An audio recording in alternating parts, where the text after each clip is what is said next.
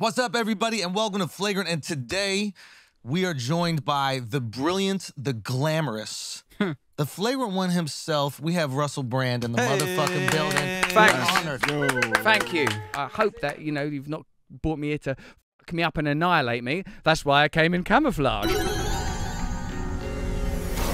All reality is held within your consciousness.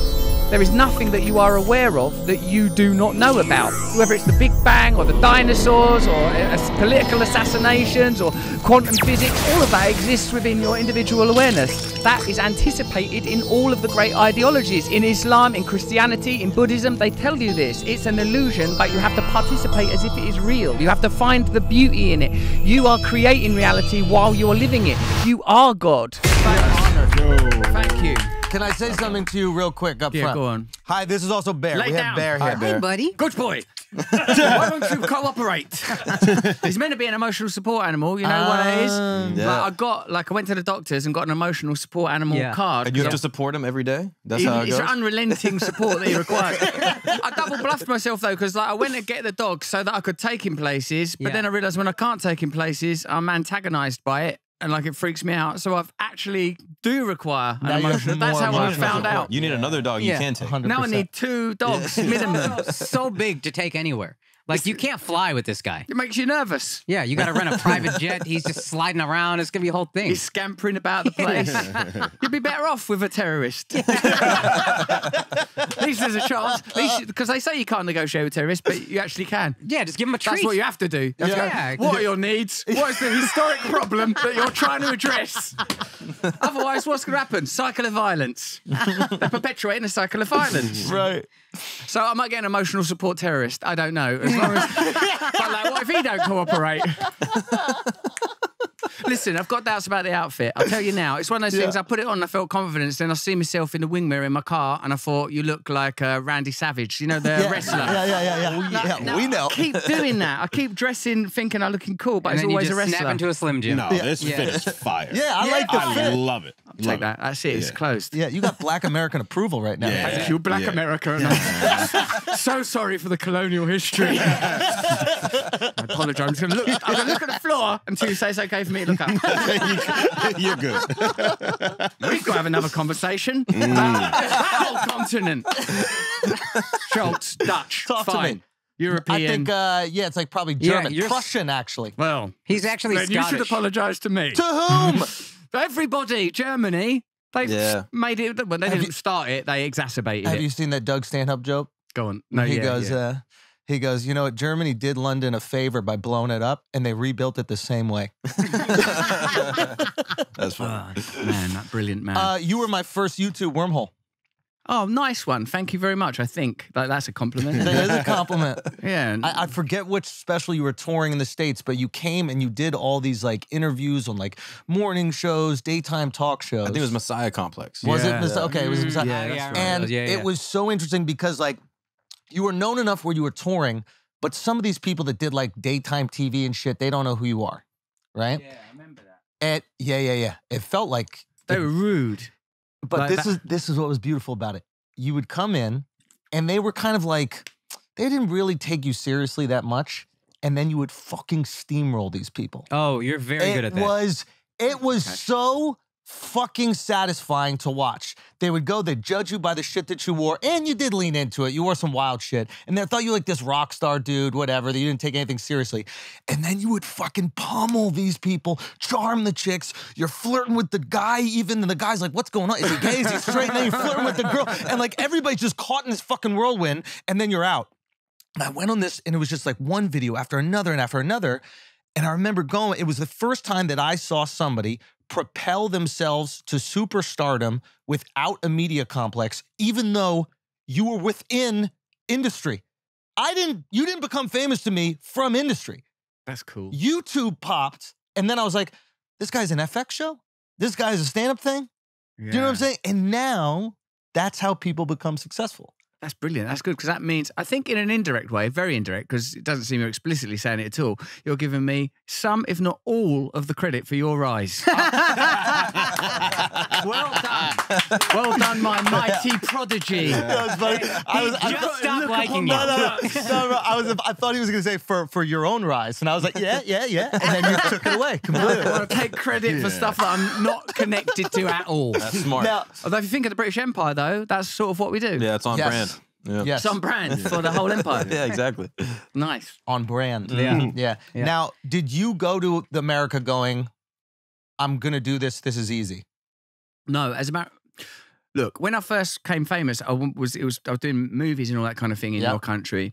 And like I was really excited about it. I'd been famous in this country where we are now, England. Ah, Your Majesty. Like I've been famous here a couple of years. When I went out there, I weren't sure what to expect, but it's the heart of our culture. So I wanted to sort of succeed there. This is the moment I remember most. They got me that gig hosting the MTV VMA Awards, and like at that time in your country, George Bush was president. I said something. Oh, you got that cowboy fella in charge of your country. That's very good to give back to the mentally ill, because in our country, he wouldn't be trusted with a pair of scissors, right? And I was very pleased with myself, and I made some jokes about the Jonas Brothers and all of that. Oh, they wear those virginity rings. I didn't know they wore them on their cocks and all this stuff. Right? The next day, the death threats was flooding in. Death threats, proper death threats. And like it was weird because we'd had this party to celebrate that I was doing these VMAs, and the room was filled with helium balloons. And by the time I got home, they were, when a balloon is hanging at half height, like just hovering, like the party's over, baby. And I was just like looking at, I was Googling my own name there, and that's why I infatuated by fame. And like it was like I'd become like one of the most Googled things in the world. When that sort of thing happens? No. But it was not good news. It happened. You keep up with that terrorist shit. It's coming. But it was not good news. And my agent, I was with WME, like he goes, well, Russell, you wanted everybody in America to know who you are, and now they do, and they don't like you. It was a pretty heavy diss, and that was the guy. He was on 15% of that shit. So yeah, that's how. And so I came. I came adoring American culture as much as we're all aware of what the sort of corporate and financial aspects of American culture and how that sort of contributes to problems that all of us are experiencing at the moment. But still, the front of house shit is amazing, and we all want a little bit of a part of it. What do you adore about it?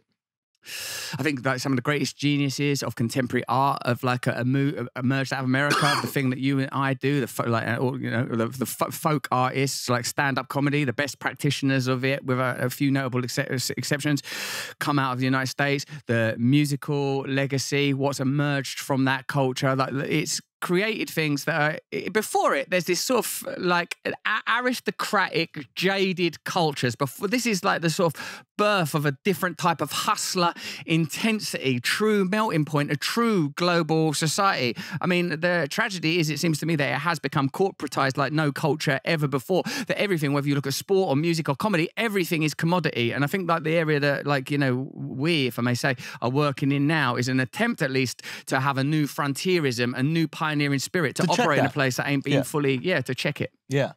Succinct. Yeah. Thank you. 2 syllables. You took the wind out of his sails, dog. He was going. And then he was like, oh, you just said that shit. Fuck you. But, you've got to have different meters, ain't you? You've got to have a rhythm section. Yeah. Can't all be guitar solos. Exactly. He hit you with a ba-dum-bum. And then you just, all right. No, well, but you're right, man. There goes that. It is a cool way to. Yeah, I wonder if the goal is to say the exact thing that you want to say and how you want to say it. Yeah. You can't do it within a corporate system because they have to answer to too many people, probably. Yeah. Right? And if the exact thing that you want to say isn't going to be acceptable to the masses that are consuming that corporation's content, then you only have one other option, right? I think you're operating at a really interesting place with what you did with your special and all that. And I see when Louis came on and like you sort of talked about, like, because I was aware that he was doing stuff like that a little while ago. And like, I think this is how we're going to operate now. Yeah. Like they call it, don't they? I guess you lot are all, there'll be members of your team that are across it. I'm trying to scan who they will be because they all look, is it you, mate? Like things like internet free and that. Like it's like now we will deal directly with our Web3, yeah. Because like for me, like it's amazing to go through something like that, a studio system movie, to do a movie that's been made by a big studio. And, like they take you in a room and like there's all posters of your face. Which poster do you think of your face is the best one? I do know I like them all. All these posters of my face. It makes you kind of delirious and mental. But as a friend of mine who's like a film star, he said, he goes, you realise in the end that all of that stuff, the billboards on Sunset, that's just an inadvertent symptom of someone else making money off you. That's all that is. But like sweet little narcissists that we are, we think, I'm important. I'll show them. I'm not a tubby little boy anymore. But you Is are. that what you're trying to get over? The childhood obesity? Who would come to a fucking interview in this dressing gown unless they were a fat child? No one! You wouldn't come in an house coat. In a sex worker's lingerie. Yeah, I didn't know about men having eating disorders until you. Another area where I was at the forefront. Also pioneered, Pioneering those men's eating disorders. Hold on. This is, I think, you taking Indian culture again. No, it was bulimia, not anorexia. Yeah, but still, your eating We're not disorder. throwing food we paid for. You crazy? That's fair enough. Okay, fair enough. You just said eating disorder, the umbrella. I didn't think bulimia specifically, though. Got you. I got Beneath the umbrella. Bulimia, I understand more than anorexia because at least you get to taste it. Yeah, but you got to vomit. That's a whole. I mean, you can speak to it better than we can, but that seems awful. If you've brought me in here as a vomiting consultant, after all this flattery, no, like, I did, like, with that addiction modality. We got to butter you up a little Say bit. some nice stuff. Oh, you're brilliant. I watched all your interviews. You are brilliant. How many fingers does it take? Not too much I butter. guess you also can speak about vomiting in a way that I can. Let's get into it. Now, like, I reckon the sort of that model of addiction is a very useful model. I feel like, see, I'm a 12-step person. That's like how I stay clean from the old drink and drugs now. And once you look at how your addiction issues began, there's a sort of a biographical component where you go through your past, you look at how you was as a kid. So retrospectively, I can recognize that the way I was eating chocolate when I was a little kid, the way I was watching TV when I was a little kid, all them things are the tendencies of addiction. And as soon as you find the appropriate object or an effective object like smack, like in heroin in your country, like and crack, I think that's a ubiquitous term. Crack's been globally branded. So we've accepted that. Their agent's amazing. Yeah, we all accept it fully. Like those things, they are a shortcut, the shortest gap between two dots. But like their behavior and the tendency is already latent and present. You can sort of see it in all sorts of things. So I reckon that eating disorders, even though they're more complex in some ways because food is life-giving, and anorexia seems like a bizarre and awful reversal of the process of nurture. I heard an anorexic person's parents say that once. It's as if they're undoing and reversing all of the things that we gave them, all of the food and the care and the love is being undone. It's fucked up as a novel. But the bulimia thing, I reckon when I was in treatment, in the first couple of days that I was in treatment, I was like on a drug called Subutex, the sublingual opiate blocker that helps you come off of heroin. And on the first night there, there was like a packet of biscuits in my room and I ate all them biscuits and puked them up. And I thought, fucking, that's really weird that I've done that. And I remembered that I'd not done it since I was about 14, 15, which was when I started to use drugs addictively. So that, in a sense, we were all looking for an expression of something, which is why another like little note within the rubric of addiction philosophy is that the genesis of addiction, longing, craving, yearning, is a very powerful force and can be directed to something. You know, what is drive? What is yearning? What is longing? It can be, if you live in a culture that will direct it, it's very, very powerful force, very, very powerful source. Go on, undercut it. No. Do the undercut. No, I haven't. Do the fucking undercut. Sorry. We'll get to that. I have a question to add on first. I'm not Because done obviously buttering you what I up. need is caffeine. Yeah, Thank you. Cheers. What were you? Was it society that you were craving something from, or was it usually it's like childhood stuff? So you say you're craving something. Have you identified what it was you were craving with this addiction? I feel like, Akash, that there is a sort of emptiness, hollowness at the heart of us. Why did my pronunciation elicit laughter? I think he thinks you're about to call me out on something, which you might be. I don't know. I'm not. I thought you were going to call Akash empty and hollow. No. And if you knew how much weight he has gained in the last few months, he is It's anything the but opposite. empty or Yeah, hollow. it's marriage, you Yeah. know?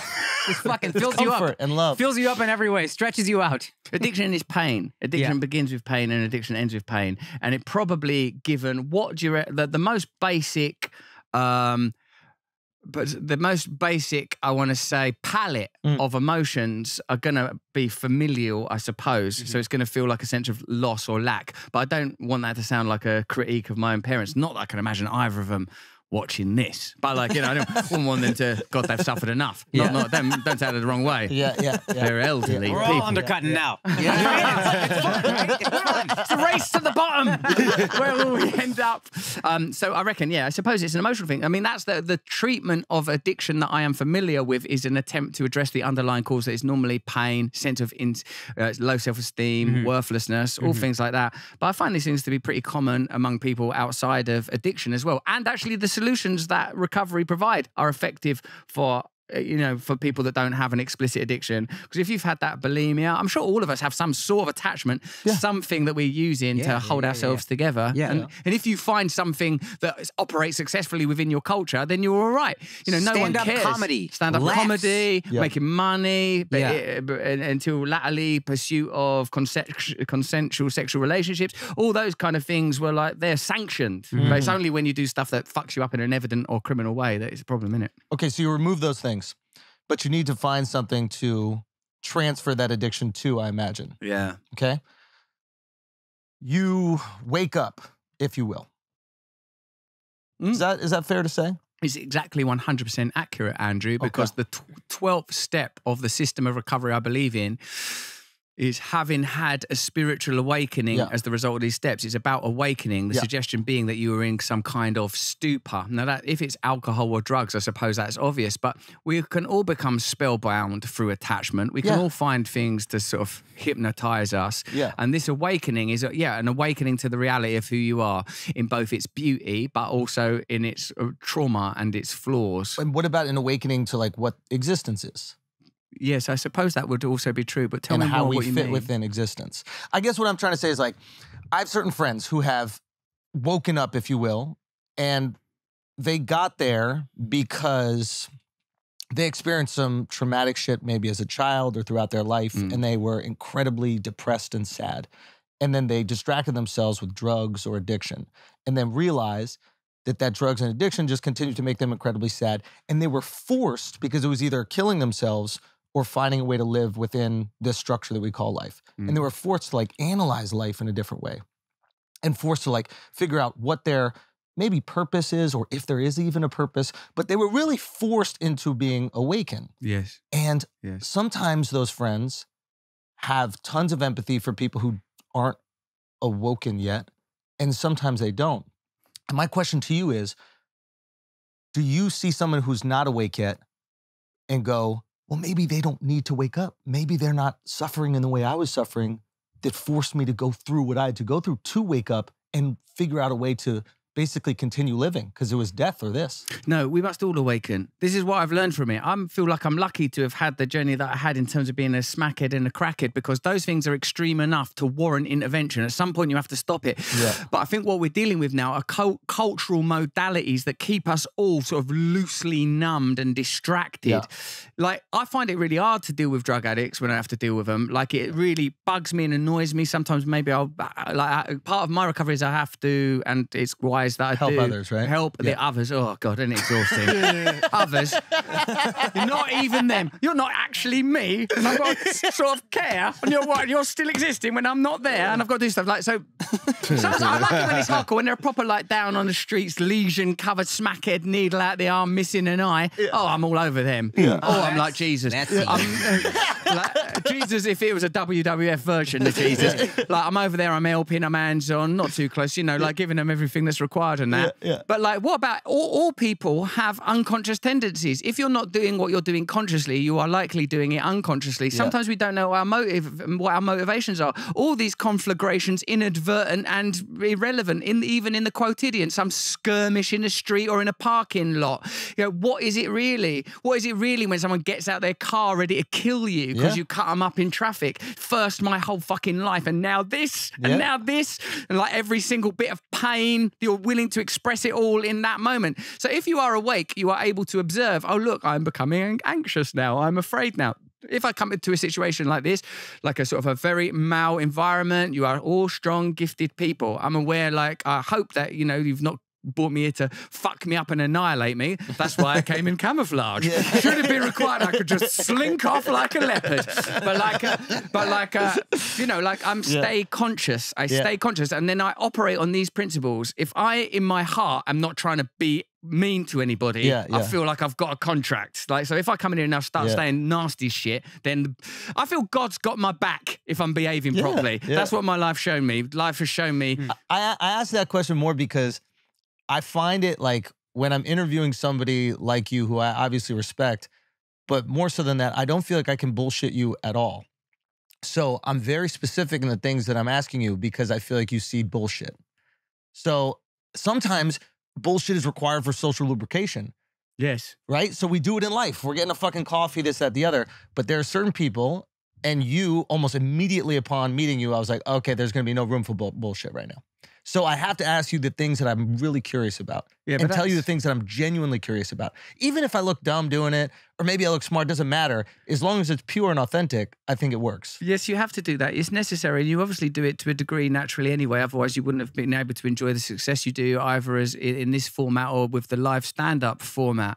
What I feel like what people do, and like you were kind enough to say about when I went on them normal TV shows where it's all graphics and glistening, is like they think, oh, like you're going to be an idiot because they think, oh, like you're a celebrity person. But that's not what I'm from. That's not. I was 30 before I made any money out of this business. Before that, I was having to live in very, very different circumstances, and I was born in different circumstances, and they left my mark on me. Now, I'm not trying to be Ice Cube here. I'm like from Grays in Essex. It's sort of a bit like dull. It's not. Is Ice Cube your idea of like the rough life? Think of me as sort of like Ice Cube. You know how rough it was? Oh my God. I was straight out of Compton. I had to nip back. I'd left the gas on. Back into Compton. Put a few coins in the meter. Out of Compton again. No, it's not like I'm saying it's sort of super street. I'm English, I'm white, all of those things. But what I'm saying is like that there's a degree of poverty and there's addiction and all of those things. And then having to acknowledge like the amount of personal failings and learning to deal. Things like authenticity and integrity are for me incontrovertible ideas. I'm still wrapped up and strapped up in all manner of hopeless flaws and stuff. But what I do have now is, I think, presence. I'm present and I'm like, I'm watching what's happening. And also, you don't have to like, you know, make excuses for your struggles just because you're white. Like, white people have to deal with a lot. Yeah, like, sometimes the industry doesn't buy their special. You know what I mean? There's a lot of struggle out there. Sometimes we gotta listen to minorities complain. That's annoying. Every single day. We can't say anything about it. For just $5, you can get Andrew some earplugs so that he can block off the complaining of the minority members who he's kindly put into this his show. He's not put his name in the title. It's not Andrew Schultz's Flagrant. There are all sorts of people here.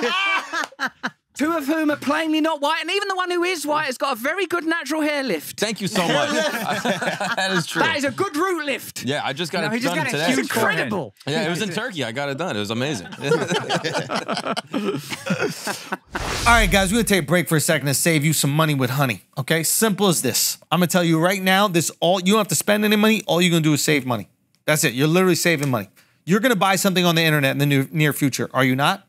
And as you go to pay, there's going to be a little screen that says, do you have a coupon code? Apply here. And you won't have that coupon code because nobody ever has those fucking coupon codes. Well, guess what? Honey got them all. That's right. Okay? Honey is a browser extension that is going to search the whole fucking internet. It's free, by the way, for you. It's going to search the whole fucking internet for all the coupon codes that exist for that website that you're already on. That's simple. The simplest way to save money. If you know you're going to buy something, just use the Honey browser extension. It's that simple. You don't even have to buy it, okay? If you don't already have honey, you could be straight up missing out. And by getting it, you'll be doing yourself a solid in supporting this show, okay? I'm not recommending something I don't use. I'm literally saving money. My wifey's saving money. Go get honey for free at joinhoney.com/flagrant, okay? That's joinhoney.com/flagrant, okay? Honey doesn't just work on desktop, by the way. It works on your iPhone too. Just activate it on Safari on your phone and save on the go. All right, guys, we're gonna take a break for a second because I gotta make sure that y'all delivering the best dick in the business. And Blue Chew has got your back. It's got your girl's back. It's got your wife's back. It's got your side chick's back. Sticky, okay? Blue Chew. Same active ingredients as inside Viagra, Cialis, but this is the Chew. This is one that we rock with, and we out here happily married. Nah, I mean. BlueChew.com, okay? Blasting backs out since 2000-something. I don't know when the company started, but God bless putting a cum in company. BlueChew.com. Promo code FLAGRANT. First month free. All you gotta do is pay $5 shipping. Right now. Don't even think about it. Just do it. BlueChew.com, promo code FLAGRANT. First month free. All you gotta do is pay $5 shipping. Let's get back to the show. When you went on the shows, Yeah. if you reflect and you're honest about it, do you think you leaned into being unassuming because you liked winning them over? I feel like if I go Or like, just winning. Like as an adult looking back. Like the Paxman interview I saw was a very similar one. It's a political one. Yeah. But it was and he didn't play up the goofy as much, but it was, again, somebody trying to get him and talk him in circles, and then you talk them in circles. Do you lean into kind of being aloof because you know I can win that way, and the win is that much more satisfying? Actually, I wish I could say that because that sounds really cool. But like, it's much more this. I'm involved in a negotiation with fear quite a lot of the time. Like, so I'm not like, I don't walk into environments and think, yeah, fuck all you. Like, I'm a bit like, oh shit, you know what I mean? So I'm dealing with the reality of that. I'm dealing with the reality of fear, like not in a hopefully a high pitched anxious way, but I'm observing the fear, which I've come through training and time to regard as your body is energizing now in case you have to be fast, you know, dealing with what adrenaline is rather than pathologizing adrenaline into a neurotic state. But I don't feel like I'm going to go in there and I'm going to fuck him up. Although in my mind, I do think when I'm dealing with someone like Jeremy Paxman, who's like, I don't know, he's like, maybe he's like Anderson Cooper or something like that. Yeah. He's like a political commentator, and he again was like trying to get you. Trying to get me. Yeah. Right. And also that stuff, the other thing is, which is I believe in that stuff. I believe that like that primarily political discourse is carried out in a way to exclude ordinary people, and even the distractional tactics of turning people against one another on the basis of race or gender ignores the crucial arguments around class, that most ordinary people have more in common with one another than they have in common with the elites that govern them. And that's always kept off the table while they exacerbate our differences to turn us against one another. So when I'm like actually confronting one of those people, I think, fucking no, I'm talking to them right now. And like, so when I'm like, I try to stay very, very calm. And then if they personally fucking do me, it's on. Like, yeah, that's it now. I'm ready. Let's go. Yeah, because that's rude. Like, I'm an Englishman. That's a gauntlet around the chops, isn't it? Yeah. Yeah. That's so what it is I don't go in there sort of overly confident, but I do go in there with a sort of a set of beliefs that I sort of hold on to. So something like that morning joke. I wasn't in a very good mood actually. That morning joke. Yeah. That one where it's that lady with the blonde hair, Micah. Yeah. You know, like when I went on that, I didn't feel that good, and now I weren't particularly happy with the trousers I was wearing, to be honest, Andrew. And like, so like when on top of that, they started mugging me off. I thought, oh no. Yeah, they thought that they were trying to have like, I think they thought they were going to have fun with you. Like they thought that you were going to come in, they were going to tease you. Yeah, you were going to be the clown, and they were just going to kind of laugh at you. And you didn't look that happy going into it, which is always funny when you're trying to convince people to come to your happy show. You know? Yeah, I'm terrible at that. And buddy, there was a moment where you just decided, you're like, okay, well, this interview is about to get taken over right now, and I'm going to tell these people who I am, and it's going to be really interesting. And they fucking folded. Yeah. They got nothing in the locker, them people. No disrespect to them. They're probably all like beautiful human beings, actually. No, didn't he kill his secretary or something like that? Well, that doesn't seem right. Was the secretary particularly inefficient? Was there a tribunal process? Was there an opportunity to discuss KPIs? You're not delivering in these... Oh, no, straight to execution. Yeah, no. Not justice on an individual level. So how can we make sure that you don't run for government so you can still do the great things that you're doing. Well, I think because people are going to fucking beg you to do it. I think I've got to watch the old ego, same as you. How though. do you check it? It's not going well. It's out of control. I'm going out wearing nighttime clothes for Southern Bells. I'm dressed like a Tennessee Williams heroine and a wrestler combined. I mean, like, I suppose how I'm going to do it is like, I remember this. Like, this is what I fundamentally believe, is that those sort of systems with an apex person, like, you know, presidents, prime minister, monarchs, that's not representative. The centralization of power is not a solution. So if, like, this happened before in our country, when I done that Jeremy Paxman thing, mate, like there was suddenly a lot of heat, and I'd say stuff. There's no point voting. You'll get the same sort of party anyway. They're all paid for in corporate interests. It's all bullshit, right? And it really blew up, and they talked about me in the Houses of Parliament in our country and all of that. And what I should have thought was, oh, this is amazing. I'm voicing things that a lot of people are feeling, and I did feel that for a while, and then I thought, you're really important, Russell, and what do you think is important? And then it went all wrong. It vibrated too quickly, and I span off out of the road. So, like, I'm not going to do that again. In a sense, how do all of us manage the challenge of knowing that we are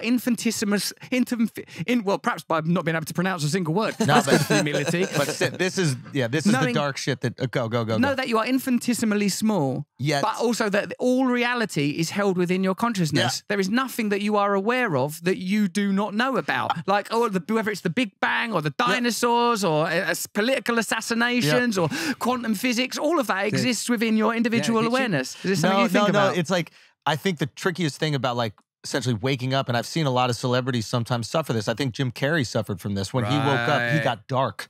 When he realized, I think his coping mechanism for the world was, well, nothing's important. Nothing matters. And when you start really believing that, you go, oh, fuck, well, nothing matters. Well, why should I wake up? Why should I go to the grocery store? Why should I be in a comedy? The nihilism is crippling. The nihilism is fucking crippling. And there's another side to it, which I think he's at right now, which is like, okay, nothing matters, but life is what we make of it. And we need connectivity. We need relationships. We need community. It makes us feel good to help one another and treat one another good.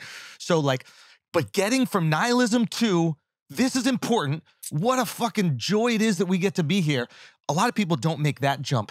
That's fucking tough, man. But we have to make that jump, Andrew, and there's a reason to make it, in that jump is anticipated in all of the great ideologies. In Islam, in Christianity, in Buddhism, they tell you this. It's an illusion, but you have to participate as if it is real. You have to find the beauty in it. You are creating reality while you are living it. You are God. The Father and I are one. It's like trying to tell you simultaneously, yes, it's meaningless, but you invest it with meaning. You create purpose. The Tao, you are the path that you are walking. So in a way, Jim Carrey's got no excuse for going all dark. No, but he's Keep doing the mask, not that one with a scratchy poster. We want Ace Ventura, not when you go all scary. No, I mean, like Jim Carrey, bona fide genius, eh? Like proper old school fucking physical comic genius, vibrating on a very, very high frequency. His fascination with Kaufman, a situationist. Kaufman's work is about, oh my God, none of this is real. It's ridiculous. We could just do anything. We can make chaos. You can suddenly stop participating in the sanctioned rules of reality. It will fall apart because it's consensual. Faith is a component of the fucking stock exchange, of economics, science itself at its most fundamental levels. The level of quantum physics requires consciousness and belief in order for it to collapse between waves and particles.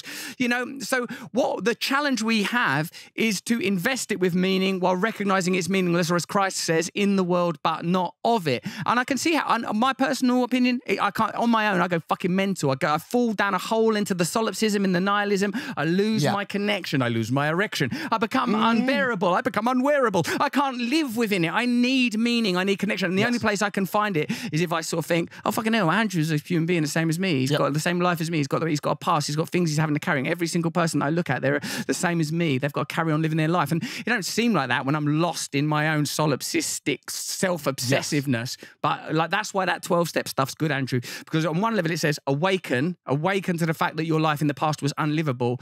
And now the secret, be of service to others. Don't live a life, you know, and I have no means got this cracked because I still spend a lot of my time thinking, I want this, I don't want that. The devotee of my preferences, dedicated to what I want and what I don't want. But thankfully, I've got this fucking system that continually reminds me, why are you thinking about yourself all the time? Who gives a shit? You're going to die. You're going to die. It doesn't matter. So why wouldn't you run for office? Become the elites you hate. Become those elites. Get in the system and change it. But it's a great question. I'm curious your answer, but please don't.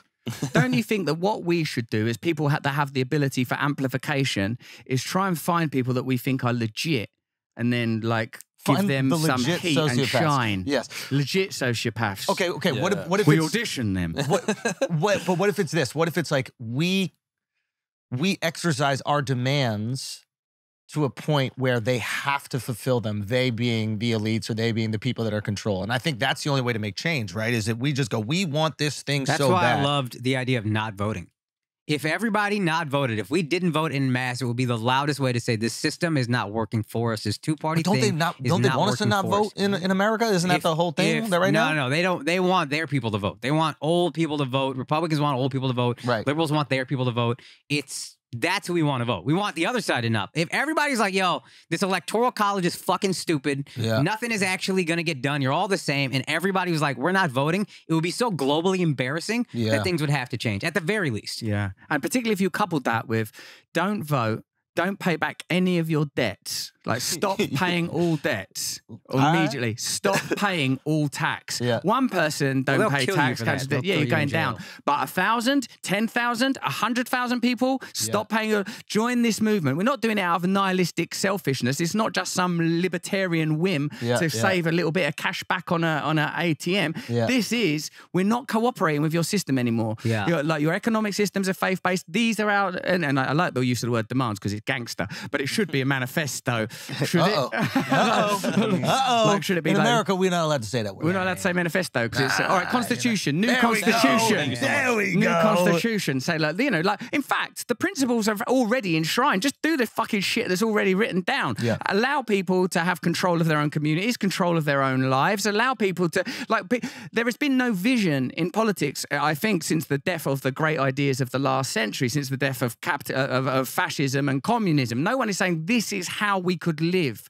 You can organise and run your own lives. People don't think that they could be spending their time in leisure. We're all defined by our work. Our education systems are about preparation for the labour market. You're written off at that point. I have a question about that.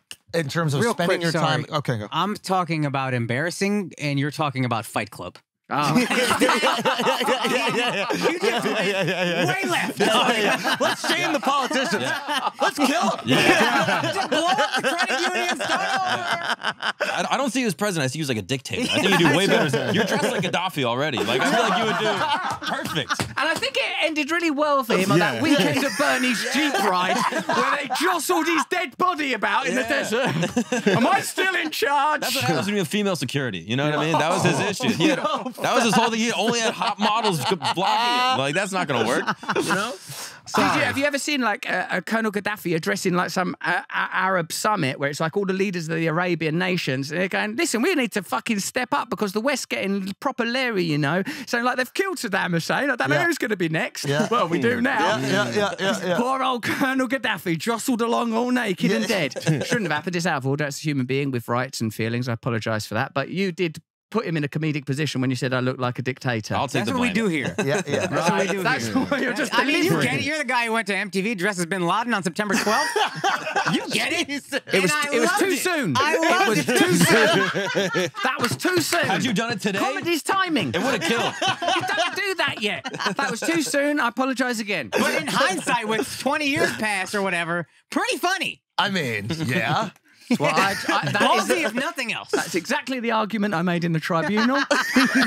I said in 20 years' time, there will be streaming services that will look upon me as a kind of prophet dictator. Then who will be laughing? Yeah. I think we gravitate towards leisure.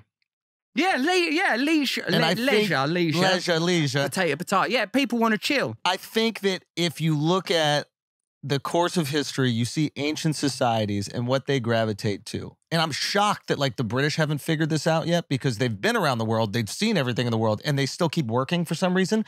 But like you look at Italian, you look at the Greeks. The Greeks are literally just going to go, okay, we're not going to work. And then Germany's like, do we have to bail them out again? They're like, can you? And they're like, fine. And then they just keep not working. They don't change a single thing because they understand it's fun to hang out with your family, eat nice cheese, drink nice wine, enjoy the beach. Italians, same thing. This idea that the French take fucking months off in the summer to do something. This is like novel to Americans because we're young, we're immigrants, right? We're trying to get the money. I think eventually we all gravitate towards the things in life that we actually do value, which is time with the people you love and indulgences, but not to a point where they are addictions. You can't, like indulging in a sunset. Can you get addicted to it? No. But it's important. What a lovely person. Because what you're describing, of course, is freedom, that people want to be free. And what I, like as a touring comic, what I've noticed when you're, like, and it's mostly in my country because I've not been out traveling and stuff, but like what I've learned from people is people want to be left the fuck alone. Yeah. They want to be left alone. Just leave people alone and let them live. Now that sort of tends towards the kind of, your national political rubric, the kind of Republican right-wing small government stuff. But without, like, the argument between the communists and the anarchists is that without some sort of centralized state power, the people have no true representative against the might of corporate and financial interests. But of course, where we find ourselves now is that the state and the corporate world are essentially in alliance, so that people have no representation anyway. Well, you don't need the state. You need, I guess, the unions is the equal and opposite reaction to corporate power. I reckon you're right, Andrew. I reckon that there needs to be a confederacy of delegated power where the true democracy can operate. So this community, like where you have true confederacies and assemblies where people say, this is how our community want to run things. This is how, but there is a necessity for some municipal governance. There is a requirement for roads need to be run. There needs to be some understanding of military, of law and order. But my sense is that, and when they've tried these experiments, there's been some success, is that if you allow people to govern their own communities, they do it relatively successfully. And the thing that perhaps agitates me more than anything else about our current establishment and our current system is the assumption at its heart of misanthropy, that people are not good, that people are stupid. What is misanthropy? Misanthropy is a hatred of people. Okay. Like that, meaning that they don't like us. They think we're stupid. They think we're dumb. They think we can't run our own lives. That's what bugs me most of all. That with the whole censorship of the left thing, that people aren't able to watch something and go, oh, that's probably a joke, or that's not a joke, but I don't agree with it. You're almost infantilizing people. Infantilizing us, keeping us numb and dumb and consuming. So we're just a node at the end of the line. All you are is that you're just there to consume sugary food and sugary shit. No control over your own community. And what you described there, that model where people just live their lives according to their fucking will and their freedoms and spend time with their family, that's not ridiculous. That's what basically everybody wants, I think. But how do you afford that? How do you afford it? Because the countries that are doing that are not in the best economic state, though they might be in the best emotional state. Well, because you have to look at what the economic history of that situation is. And like there was after the 2008 crash where the Democrat Party bailed out the banks in a way that was a fundamental betrayal of the entire ethos that they purported to have. And in my opinion, laid the pathway for Trump's ascendancy. What happened in Europe at that time is there's the rising of populist British party, or not British, excuse me, European parties. There was Syriza in Greece, like this dude called Yanis Varoufakis and his partner. They were elected on a popular mandate of basically, we ain't fucking paying them banks back. They ain't all fuck off. Right? And they got to, the people elected them. They went to the EU. The EU went, you're fucking giving us that money. It's over. And that Yanis Varoufakis, who ran it, you should have him on one time. Like when he came on, he said that when he went to the EU, he said he realized no one in the establishment has any real power except for the power afforded to them by their role, i.e. the president of the United States or the head of the EU. If he just goes, free money, or if he goes like, there's a spring break, like you can't do that shit. You can only do what is prescribed. That means the system will always preserve itself. If you ever try to act against the interests of the system, you would be removed from your position. That's the whole point of, I'm not saying this to say that, but that it has to be that way. That's the point of a government. I can't allow a person to usurp the government. That's a coup. Yes. It's inherently not going to happen. System is self-preserving above all else. So when you grant systems more power, it exacerbates and continues. This is why something like the pandemic was interesting, because it inherently granted more power to the government that will unlikely be rescinded. State power increased, corporate opportunity increased, the wealth transfer took place. Any situation that's beneficial to the most powerful interests in the world is, by definition, advantageous. And it's, I don't know, would that mean that they would prolong it? Would they see it as an opportunity? Do the government and financial interests act in accordance with the will of ordinary people? These are all questions for people to consider. And I suppose, really, it's not like there's a philosopher called Mark Fisher. He's a British political philosopher. He's dead now, killed himself. So I suppose his ideas didn't work on a personal level. But hey, it's tough at the top. But David Foster Wallace, he was a pretty good writer. But in the end, I'm out. Even he couldn't read that whole thing. Oh, fucking hell. Infinite Jest, too literal. Like Mark Fisher says that he coined the term late capitalism. It's like we cannot even envisage a culture beyond it. We can't even imagine what it would look like. That's its greatest triumph, to rob us of the ability to sort of go, well, what if it was like European people and we just fucking eat long into the evening and we hang with our kids? And then immediately we do their argument for them. But how do you economically underwrite that? Hold on a minute. How did the most resource-rich continents and nations in the world end up the poorest ones? How the fuck did that happen? How did that happen? It was the British. We did it. But like that shows you that imaginary faith-based systems usurp practical ones. It don't matter they got all these fucking diamonds and gold and agricultural land. All the rich people in some cold country in northern fucking Europe. The one, interestingly, where their use of Christianity is the individualized Protestant work-based one rather than the Catholic communal-based one. Exactly. All right, we're gonna take a break for a second because, listen, the coffee y'all drink is pussy. I mean this from the bottom of my heart. Some of y'all drinking coffee right now is pussy, bruh. You still drinking coffee from the dude on a horse? What coffee? What's the Colombian guy's name on the horse still? Horse coffee? It wasn't he on a horse, Al? Colombian coffee. What's that? I think it's Colombian coffee. Yo, we're not drinking that coffee no more, dude. Folgers? Yeah, I'd suck taint. No, I like Folgers. Look, listen, nah. You drink Folgers, you suck taint, bro. Folgers got no adaptogens. Folgers got crazy jitters afterwards. Folgers got no neurogenesis. Listen, bro. Folgers got no C8, C10, MCT oil, theanine. Listen, Folgers don't even got coconut extract, bro. And there's mad coconuts where that fucking horse guy was at. Listen, my point is this. Strong Coffee Company, do you know why I'm buzzing right now? About to drop dick off? do you know why right now I'm buzzing crazy about to drop dick off? Why?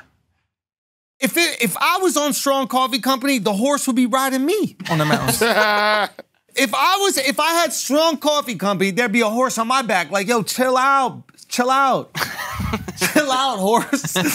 Chill out, horse. Why don't you hop on my back? We'll walk up and down the hills. You can't carry me. I can carry you because I got motherfucking strong coffee. This is the best coffee on the motherfucking planet, and it's powdered.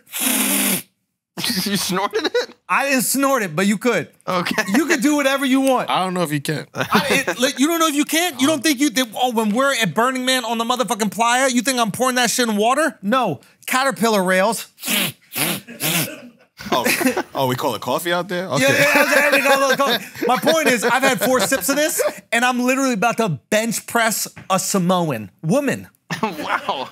I'm about to go in and I'm about to steal something from Walmart, and a Samoan woman's gonna try to stop me. And I'm gonna lift her up and I'm gonna dig a hole 6 feet on the ground minimum. Not gonna kill her or anything like that. Okay, good. But we together will have a pig down there, or one of her family members. Listen. What is the point? The point I'm trying to make is literally the best coffee I've ever tried in my entire life is available at strongcoffeecompany.com. Don't forget to use the promo code FLAGRANT. You're going to get 20% off, but you're going to get 150% energy. I'm about to slap my tits. Don't. No, oh my, whoa, chill. I just hit the thing. Yeah. My point is right now, your coffee, when you go home, can I have a latte? Sucks that. If you want your coffee to stop sucking that, okay, and start getting sucked, this is the type of coffee that gets sucked. Okay? Look at all this. And it's powdered, bruh.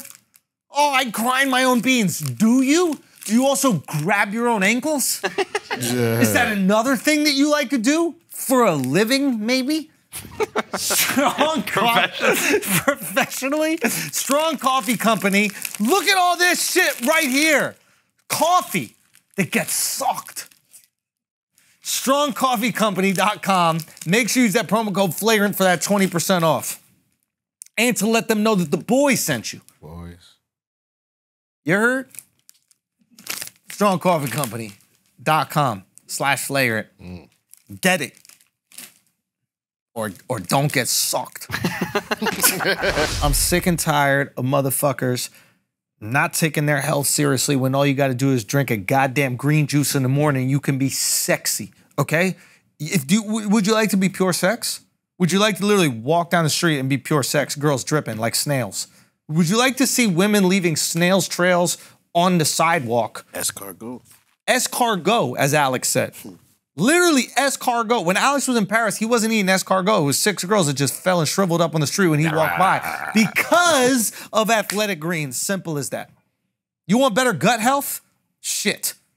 Some girls' guts gonna be fucked up, but your gut health gonna be absolutely amazing with Athletic Greens. You want more energy? Do you just want to feel better? Do you want to absolutely glow? Athletic Greens got your back. It's a green juice in the morning. How could you not do that? How could you not add it to your routine? Athletic Greens is literally going to allow you to reclaim your health and arm your immune system with convenient daily nutrition. It's just 1 scoop in a cup of water every day. That's it. Don't need for a million different pills, supplements to look out for your health. It's Athletic Greens got your back. To make it easy, Athletic Greens is going to give you a free 1-year supply of immune-supporting vitamin D and 5 free travel packs with your first purchase. All you have to do is visit athleticgreens.com/flagrant. Again, that is athleticgreens.com/flagrant. Make sure you put in that /flagrant to take ownership over your health and pick up the ultimate daily nutritional insurance and turn women into snails as you walk down the street, dripping, soaking wet. Let's get back to the show. Here's what I find tough to reconcile about that. I can complain about that, but at the end of the day, I'm not giving up my toilet paper. Yeah. You know what I mean? Like, my life There's is fucking certain creature good. comforts you I want. benefit from the system. You benefit from the system. Everyone here, some less than others, benefits from the system. So how do you say, oh, this whole thing needs to burn down when you know at the end of the day, you're probably not willing to give up the shit that you got from this pillaging? This is interesting. And I saw you talk about this as well, but I think this is an interesting point. I think you were talking to maybe Taibbi about this, and he wrote this. But this idea that you could use fear to motivate people in elections in the past, and the fear meaning you don't want your life to get worse, do you? If you vote for that guy, your life's gonna get worse. And then for the working class, life got so bad that they're like, it can't get worse. Yeah. I'll vote for that Trump guy. Yeah. Because something's got to change. Even Obama ran on like change, hope. Which, sorry, side note, I saw your truths when Trump got elected. He said a lot of that stuff, which I very much agreed with, which is like, you can't, he said this, I'm stealing your stuff, but like, Trump, It gives me a little bit of downtime. basically the news was like, hey, if you elect Trump, things will get terrible. But for so many people, they were like, things are already terrible. So fuck you. I'm going to vote for this guy to see if something changes. So that's exactly to your point. And that's something I really aligned with what you said earlier. So it's like, you can't, I think that's the great failure of the, if we will, the elites or whatever. The great failure is they let the poor people get too poor. If they keep them at a level of comfort, they won't. You learn to love your slavery. What's like, that? That's my question with the freedom thing. Is like, how intrinsic to humanity do you think it is that we need freedom, or do you think we can just learn and to love to our slavery and learn to be placated? Evidently, Mark, we are a highly adaptable species, and this is perhaps to our detriment because we will adapt to whatever conditions we have to survive in. People adapt to war, but famine. For hundreds and thousands of years, hundreds and thousands, maybe longer, I'm sure you're interested in the same kind of content I'm interested in that look at different historical human narratives. We lived in tribal communities of 30 to 150 people, and in our closest primate neighbors, when they hit 150, they split. That we're not designed to live in concentrated, centrally led hierarchical cultures. I'm not saying hierarchy full stop is wrong. I'm saying that broadly speaking, one of the things we could be looking to when engineering social models is how did we live for hundreds of thousands of years? What things would we like to keep? The toilet paper, the phones.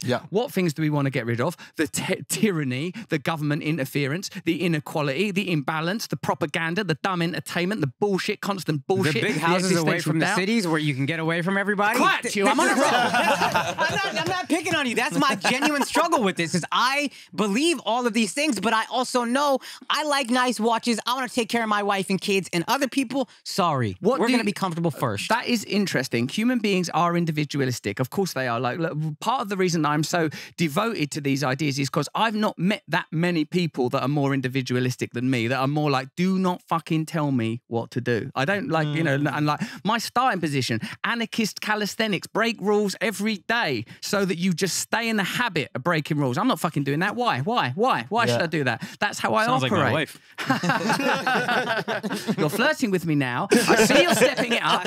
What, are we in the third quarter? Where are we? So, like, but, like, of course, that's what I'm saying.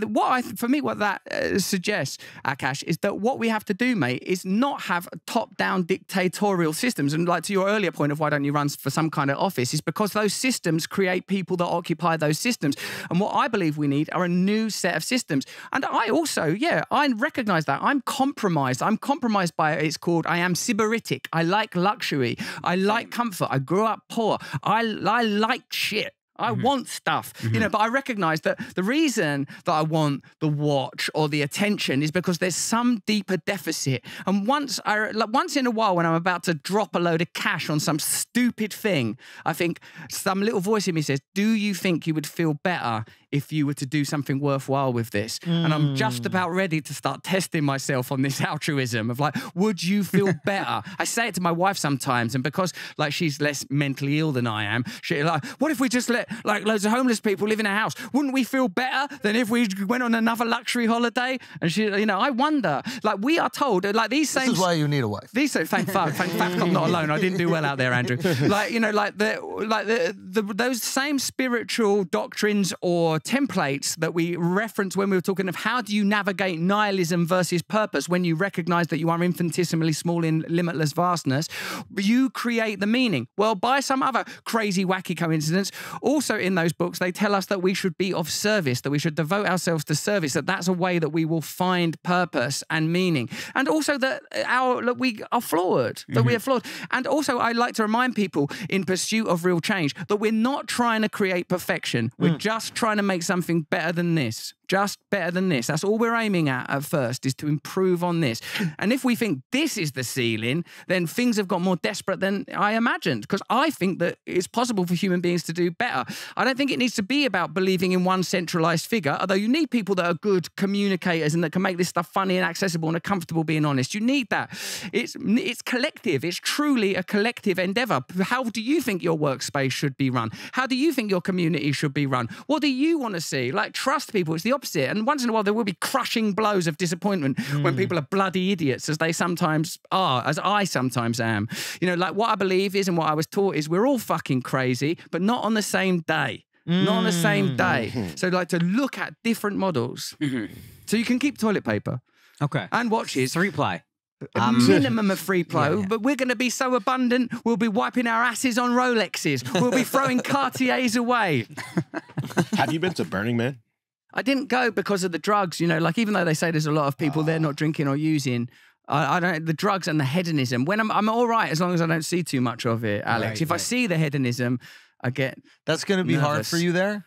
Oh yeah. But there are kids there. They're like, you know, people go with their families. There's older people there that aren't really using, but there's a lot of people using and that might be like triggering. But a lot of what you talk about it gave, I don't know, when we went, I've went a few times, it gives you a lot of faith in humanity. If everybody's on drugs for a week, people are really good to one another. and that is like the cynical look at it. But when you leave, you're like filled up a little bit. It's like the closest that I felt to kind of like being awake. And then it goes away and you get caught back up in the rat race and the things that you want to achieve, etc. But if there is a way for you to like pop in and see what humans can not only like achieve in terms of like interpersonal relationships, but like also build. Like these people just decide to go to the desert with very little communication with one another and build a city where there's no money. Yeah. You can't buy anything but iced coffee. It functions. Dude, this is the craziest thing about it. You were talking about earlier about like people being left up to their own devices. In the weirdest way, it's like shockingly conservative, but nobody there would admit it, right? Like it's or libertarian if you want to call it, because it's basically like there's no fucking police really running around. There's no security. There's no rules. There's absolutely nothing. And people are building these structures. Nobody dies. One guy ran into a fire. That was on him. He was planning on doing that, right? He took the name too literally. Literally. Burning Man. But like the idea that you could go to this place and like people are doing all these drugs, etc., but they say that you are relying only on yourself. And when you rely only on yourself, you go, oh shit, there's no safety net? I better not take too much of that because I could pass out in the desert and die. Oh shit, I better take some food because everybody has a backpack full of water. When you are self-reliant, you take more care of yourself. When the government or some body is out there looking after you, you push it a little bit. I feel like the system only works though because there's abundance. And there's also a week. Well, wait, go. Start with the abundance thing. Go on. It's a function of time also, but like once there's genuine scarcity, like all of a sudden all the hugs and kisses go away. No, 100%, 100%. What it looks at, for me, I'm looking at it as not a way that we can live life. You cannot live life like this, but it is what humans are capable of. So that to me really just opened me up. I was like, oh my God, like in the right circumstance with abundance, humans are willing to share and help. Oh yeah, and it probably create. existed like that in communities. But keep in mind, like I'm from New York, where with abundance, people hoard still. Right. So I'm like, every second I walk out of my house, someone's trying to find a way to get money out of me. Hey, you want to support the environment? Hey, you want to do this? And then I go to this place where with abundance, they're like, hey, can I feed you? Hey, do you want to take a nap? Hey, do you want a massage? And they're not asking for any money from me. And it was this fucking huge shock to my system to see that humans even wanted to do this for one another. Will it go away in a week? Absolutely. Is there like a very tuned down version of that maybe we could get to? That would be awesome. Yeah. And it shows that a value system other than an economic one, or at least a financially motivated economic one, is applicable. And also that we can be bold in the types of visions we have. I suppose when we're utopian in our thinking, in our conversation, the practical part of us thinks, oh, that can't happen. Like you say, it's only for a week. Anyone can pull it off for a week. Anyone can pull it off for an hour. Maybe I won't even get home from London without breaking some of the principles that I've like espoused about enthusiastically in a chair for an hour. You know, maybe I will shout in traffic or be impatient with someone. Certainly there will be examples of selfishness, but at least we have an ideal. And what I return to is the idea of having a set of spiritual principles and values that are broad enough for people to approach them in their own way. And the spirituality is a kind of a personal declaration, not you should be doing that or you shouldn't be doing that. It's just like, this is how you might live. This is how philosophers used to take it in the classical world. It's almost like you don't know something's possible until you see it. And then once you see it, now you believe it can be attained. Do you know what I'm saying? So like if maybe before that I didn't know it was possible for somebody to just give me something and not want anything back and to find joy in giving me something. I literally didn't know that that was a real thing. Yeah, that's wild. That's brilliant. And I'll be honest, I was quite drawn to priests because of this. Because every time I spoke to a priest, even in adulthood, they were just like curious and thoughtful and like asked questions and like, but it didn't feel like they were trying to get anything from me. They're giving. I was too old You for run them. into I was the wrong way too- priest. Here's another question. Would you like to sit on my lap? Yeah. Here's another question, though those shorts a little tight. I didn't feel like true altruism existed before going to Burning Man. And to y'all's point, maybe we're cynical because we haven't been. Yes. So, but I guess what the nice thing about seeing it, and I've spoken about this before, but even seeing it myself, and unfortunately, I got this feeling through a drug, but maybe you experience it through drugs as well. It's like, instead of the drug making me just feel good and everything was just about me, I did Molly and I found out what it was like to feel like full and have extra joy. And with the extra joy, I was calling my parents and saying how great they were. I'm calling my friends. I'm just sharing the love. And I was like, oh, is this what humans do with abundance? Is this what humans actually do when we have more? And if we're constantly put in this position where we have to strive to get more, where we don't have a nice enough watch, we don't have a nice enough car, we don't have a nice enough house, and once we do get that house, there's someone with an even nicer one.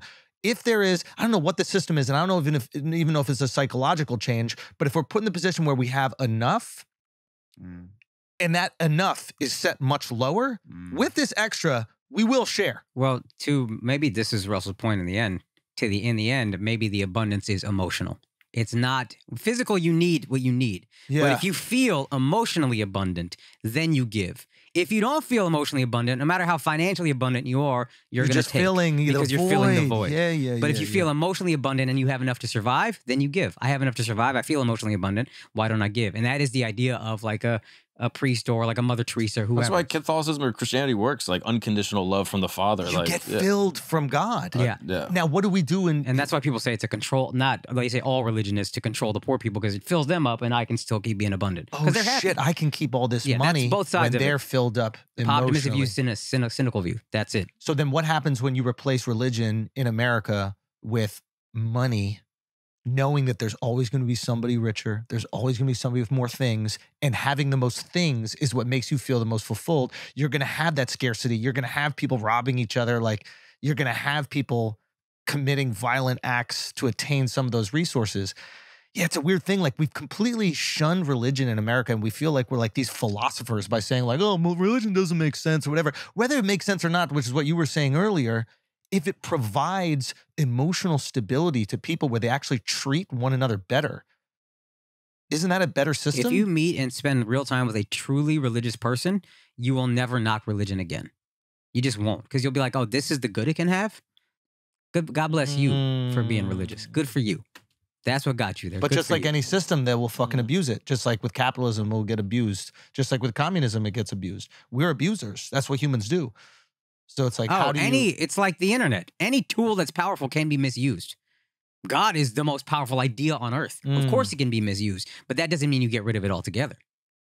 You still see the good in it. You in particular with the internet see the good in it. Whenever I think about like, this whole thing is shit, get rid of it, I'll think about great points you've made about the internet. Not only our livelihood, but like other things that it's brought. And I'm like, I guess it's not all bad, it's just how you use it. Yeah. I think religion is the same thing. It's incredibly powerful, so it can be misused in the worst way, but used at what it's supposed to be, it's a beautiful thing.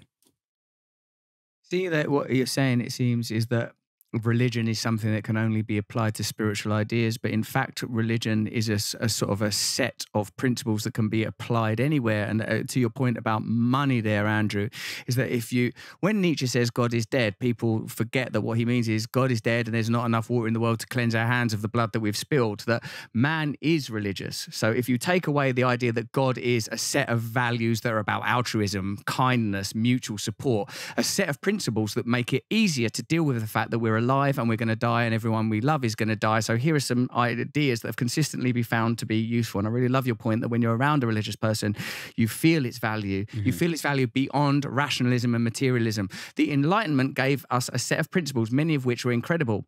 It gave us what I believe to be the false markers of progress around science and medicine, technology and medicine. Because we have progressed so evidently, unignorably and indefatigably in these areas, we are unable to see that in some areas we have stayed the same or even possibly regressed. If you extract these principles from our life, love, kindness, care, you create a kind of nihilistic abyss is what emerges. And like you see that when you talked about your experience at Burning Man and how it gave you a vision for how things might be, it brings, I believe, an important point to the forefront. We're told that our cultures and societies are neutral. They're not neutral. It's not just like this is what it is. That's a set of values that have been arrived at because they are beneficial to a certain set. Remember when we touched on the pandemic a moment ago?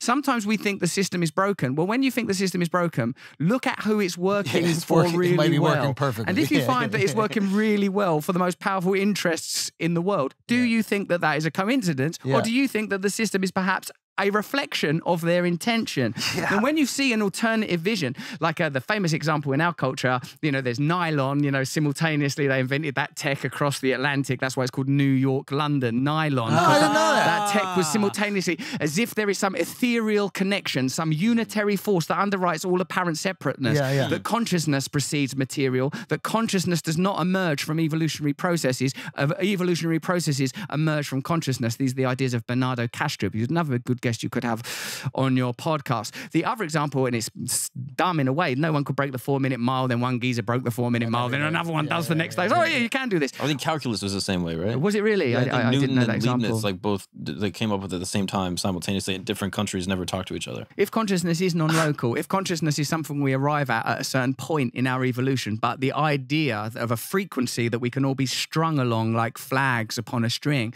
then it's something that we're all simultaneously accessing. And this point of modeling, of like creating communities that function well to demonstrate to it. The problem is whenever anyone starts a cult, it always goes the same way. You find out that the leader's got a bunch of watches and he's fucking everyone. And oh no, that's why it's so disappointing when people that use those values, then you think, oh fuck, they care about the same things. They care about the values of sex and materialism. They don't really care. I suppose that's why the idea of asceticism emerges. If you can live without sex, if you can live without drugs, if you can live without material pleasure, then perhaps you're right. Not suggesting that everybody has to do that, but to demonstrate the value of those principles and ideas. So I think it was a very lovely conversation between the two of you about like all these things are about utility. How do you use it? Democracy could work well. America can work well. Internet can work well. God can work well. It can work well. And if we had to like restructure society, if you had to like sit down with a bunch of people and go like, what is the best system to get the best out of people? The best treatment of people, even if you want to just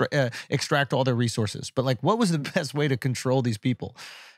Making them value God, being like the coolest person in the city is the guy who shares the most, cares the most, like wants to help the most. That makes you the coolest guy. Oh, he's the most helpful. Value the immaterial, and I'll value the material. And it's a brilliant system. I don't know why they went away from it. Why is there this push away from religion? If you were a rich guy that is just greedy and wants to take all the money from it, why would you shun God? Because, if anything, double down on it. Yeah, the people who misuse it, I think, turn those people off. But yeah, I was even thinking Christianity, the idea of Jesus eating with like the sinners and the line better than I do, but like the compassion that teaches. If God is eating with these people and breaking bread with these people that are supposed to be untouchable, and that's like, oh, why would I be above that? Why would I be above being compassionate toward these people? The issue with religion, though, like governmentally, is that it's ascribing power to something beyond the government. So you have to somehow hijack that or have something of like church and state, like unity. Or manipulate it. Because you can't change what God said. It's like in China, it's like, we're like, the religion is the state. Yeah. Okay. What about this? We've seen, I forget what I was watching when you were talking to, and we were talking to about like channeling. I don't know if it's God, I don't know if it's a higher power, but like I remember certain moments in my life where I've seen something and I felt like that person was attached to a higher power for that moment in time. I mean, I remember my brother who's had, a lot of trouble with mental illness, schizophrenia, that kind of stuff. But I remember he was playing drums in a jam band at the Blue Note and he went on a riff, and I thought he was God for a second, man. Like, it was like, I've never experienced anything like it. And the entire room is like watching this happen. And he is operating with this band, but clearly to everybody else in the band who's played with him all the time, saw it happen. And they were like, it was his solo. And they were like, what is happening right now? And he was so lost in it. I think he had his eyes closed. I don't even know if he knew what was going on. And I think you see this happen. Sometimes you see it happen in sports. Sometimes you see it happen in music. Sometimes you see it happen in comedy. I'm sure we can all think of like moments where maybe we even felt like something is happening. I'm not in control of all this. There's something else going on. And what do you think that is? I think that there is a unitary force under things. And I think when you get out of the way, it comes through you. And I think when we're describing genius in athletics or arts, what we're describing is that process exactly of channeling, that the person just gets out of the way. Because when you see it in sport, you think, how does that person do that? That's impossible. That's what genius is. It's the defiance of a rational undergirding. We like to think, oh, well, if you train and if you do this and if you do this, and then you will arrive at this point of excellence. But sometimes people are just amazing. And sometimes it kills people to hold on to that, because there are so many examples in particular, like, why do you think all them people are killing themselves and becoming drug addicts? It's a very bright thing to hold on to that. It's a very hard thing to hold on to that, particularly if you live within a model that denies its existence. Yeah. What would God really be? All the ways that we discuss God are symbolic ways of discussing God due to the nature that it's necessarily beyond language. But what would it? It's a bit like a father. It's a bit like sort of a light. It's a bit like the force of consciousness. It's not like any of these things actually, but we know it when we see it, and we know it when we feel it, and we know when you feel that something is more important than you, when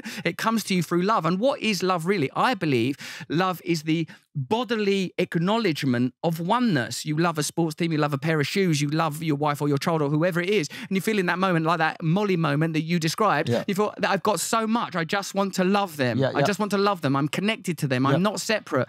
But our culture doubles down all the time on the worst values, the greed, the selfishness, the separateness, the competition. All of those things can be useful assets, and we've all had to, in various ways, learn how to use that stuff in order to not be crushed, because if you don't know how to do that, you will be crushed.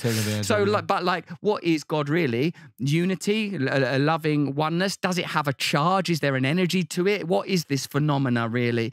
Well, it seems from some of the conversations that I have recently that the material model no longer holds up. You cannot describe and define how the universe emerges and functions using solely a material method because of some of the obvious examples in quantum physics, because when someone takes psychedelics, you would think that there would be more neurological activity, not loads less of neurological activity. Does that happen? Yeah, when you under neurological scan, if you give someone a powerful psychedelic and they go, oh my God, I was in this world and I met this orb of light and these Fabergé eggs of pure consciousness were talking to me and I met Muhammad, peace be upon him. Like under a scan, what's happening is nothing.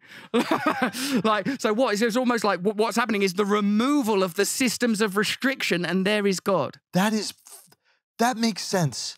That makes sense when you're saying get the person out of the way. Yes.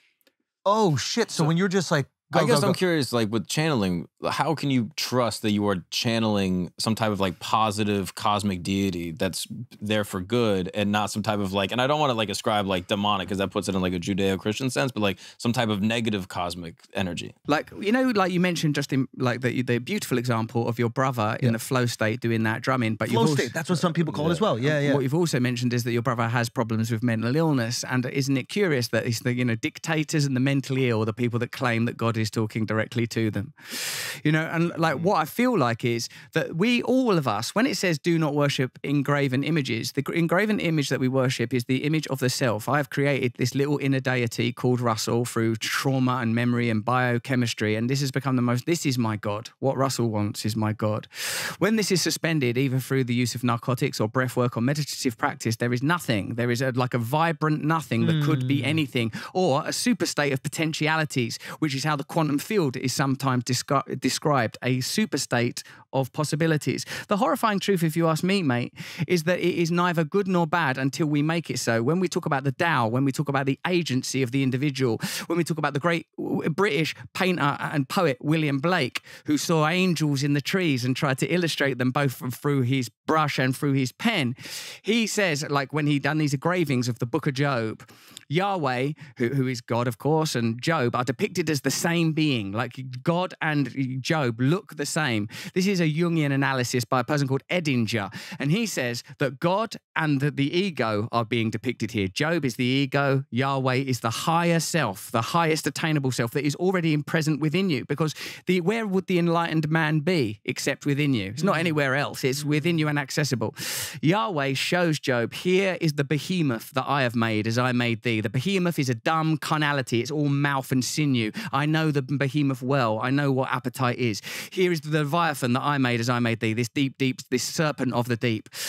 It is suggested in this text and in these illustrations by William Blake that we must become good in order to make God good. God is beyond good and evil, in Nietzsche's phrase. God can be all things and indeed is good things. That's why the rather moot arguments of, oh, why would God make this creature that does this or allow cancer and all of that? Because in the limitless oneness where all things are connected, there is no register. If there is no space and time, how can there be any context at all? Because everything is absolutely unified. For a moment, when you get the ego out of the way, you channel it. It's present. It's in present. We've all got access to it. That's one of the messages of Christianity. It's one of the messages of Islam. It's one of the messages of Buddhism. Don't give it to some other person and tell them, excuse me, will you look after me? It's there always. So it could be either. It could be a demonic or evil jinn force. It could be any of those things. That's why these myths consistently address these possibilities. That's why I believe that any political systems that we devise have to honor spirituality, but the robustness and the trans-denominational nature of spirituality, that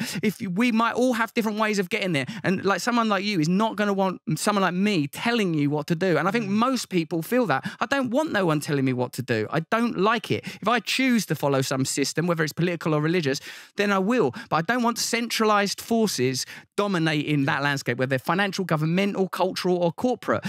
Bring this shit down. That's what America was meant to be anyway. Yep. It was meant to be federalized. Everyone was meant to, all these nations that established it were meant to run their own states.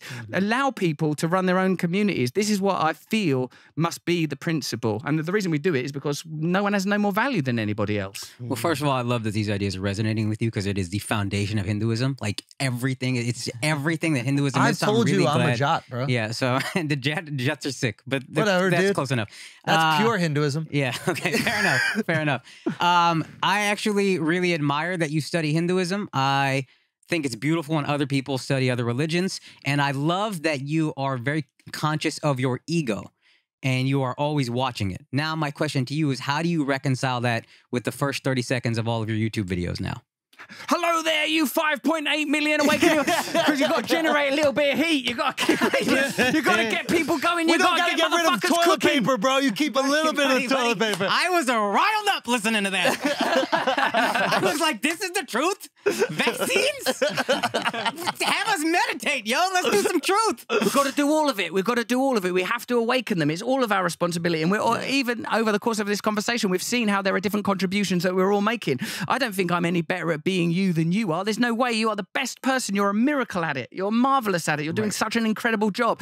And like, I want to be left alone to kind of be me and look for opportunities to collaborate and cooperate. And I feel like, I think we're finding them right now, aren't we? Here's my thing is you really are so brilliant and so influential.